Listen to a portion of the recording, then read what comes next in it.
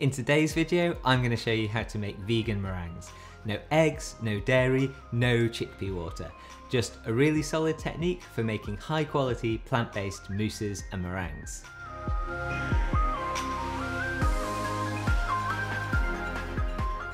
I'm going to demonstrate my technique by making a vegan rosehip meringue today, but you could use this technique for more or less any flavour that you want. I've done things like alcoholic gin and tonic meringues, savoury meringues, sweet meringues. I've done different sizes and shapes and presentations with them.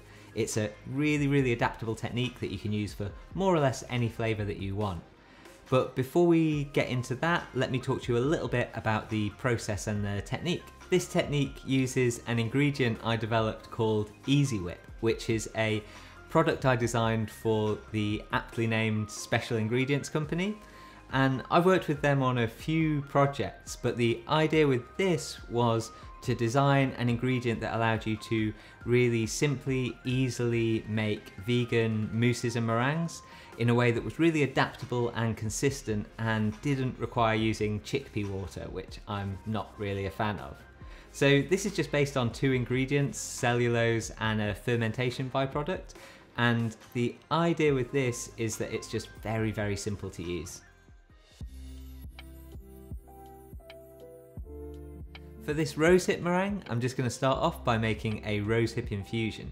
And if you wanted to make a different flavour of meringue, all you do is start off with a different base liquid or make a different infusion. So I have 10 grams of dried rosehips, and I'm just going to pour in 500 ml of hot water and leave that to infuse for 10 minutes. So let's make the meringue. Now, normally when I'm making this, I would blend together these ingredients before I put them in the mixer to whip, and that's just because it whips up a little bit faster like that. But I want to show you the simplest possible version of that. So we're just going to put each ingredient in and then mix and whip the whole lot together until we get beautiful, light, fluffy meringues. So we start off with our rosehip infusion, then a little cranberry juice,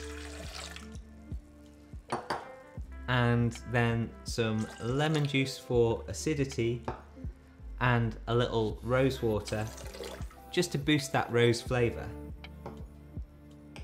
Then next we have some isomalt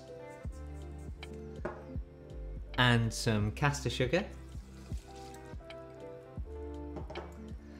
Then finally a little bit of citric acid, just because this meringue works nicely with that little hint of acidity. You don't necessarily need the acid in other flavours of meringue. And then finally the Easywhip gets sprinkled in. And this is what's going to let it all thicken and whip up. Then it's just a case of setting it to whip, and it'll take about 10 minutes to whip up to stiff peaks.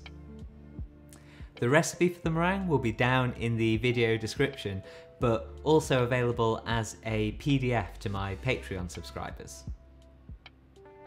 So one option with our whipped rosehip meringue now is to pipe it into small, quite traditionally shaped meringues.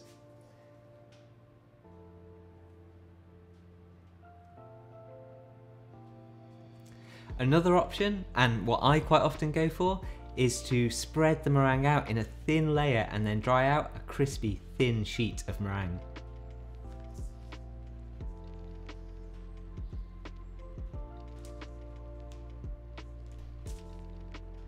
And then finally, I'm going to sprinkle this with a little bit of crystallized violet.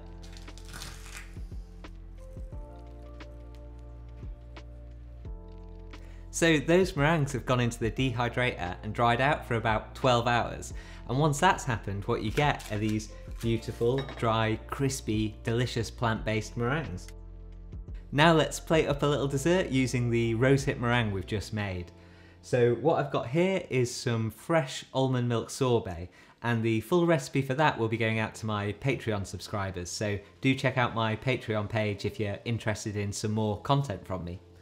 And then also here I have some raspberries, which I have frozen with liquid nitrogen and then crushed into pieces, but you could just be using fresh raspberry for this. So I'm going to take my almond milk sorbet and sprinkle over a little of my crushed fresh raspberry, and then finally just garnish it with some crispy pieces of the rosehip meringue.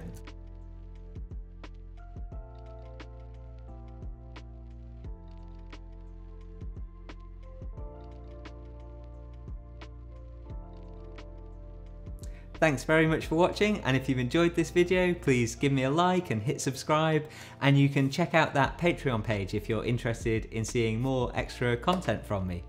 Thanks very much, and I'll see you soon.